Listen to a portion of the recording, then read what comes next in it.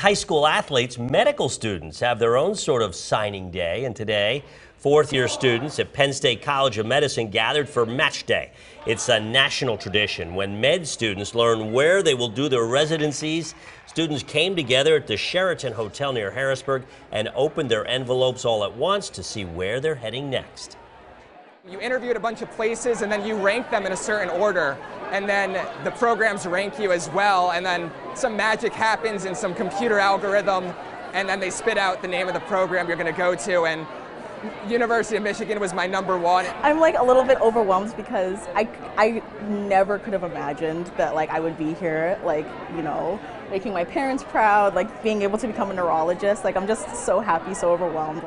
Wow. Congratulations to all of them, and thanks for what you're doing there. That's a lot of sacrifice. 1/3 of the students are staying in the Penn State health system for residency.